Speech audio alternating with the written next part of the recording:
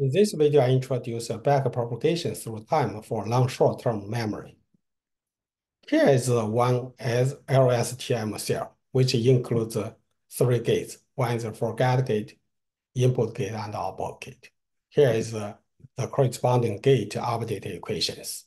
For example, for the forget gate, we use the previous hidden state and the current input together as an input to a nonlinear activation function, and use this output as a gate to control the information from the previous cell.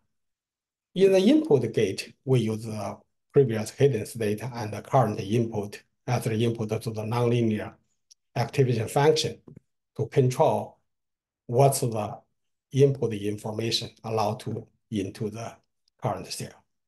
And in the output gate, we use the previous hidden state and the current input together as an input to the nonlinear active function, and use this output as a gate to control what's the information allowed to leave this cell.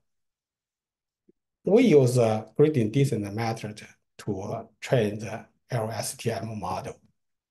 So we need first to define the loss function. For example, here we use the mean squared error as a loss function. And then we calculate the gradient of a loss function with respect to all the model parameters in the output gate, forget gate, and the input gate.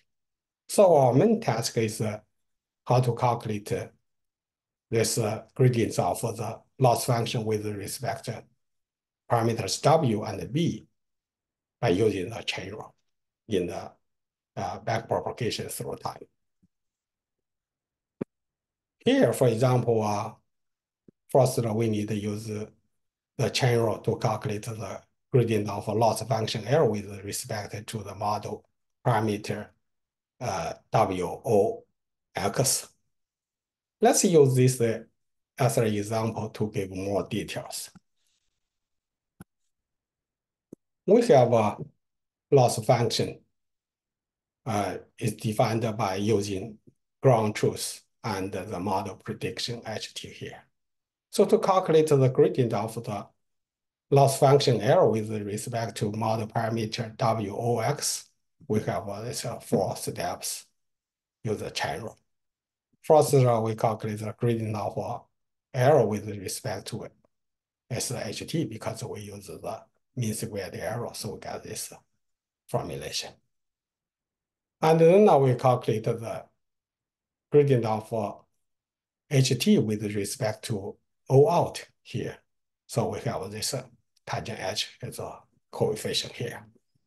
And then we calculate the gradient of O out with respect to OT. And so it's a sigmoid function.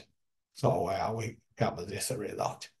And finally, we calculate the gradient of OT with respect to WOX. This OT, this is WOX, so we have this XT coefficient here. And then now we put 4 gradients together to get the gradient of loss function error with respect to model parameter WOX here.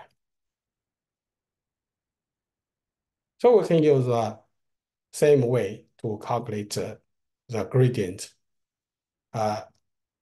in the output gate, forget gate, and the input gate. For more details, please check with this reference. Thank you. Bye.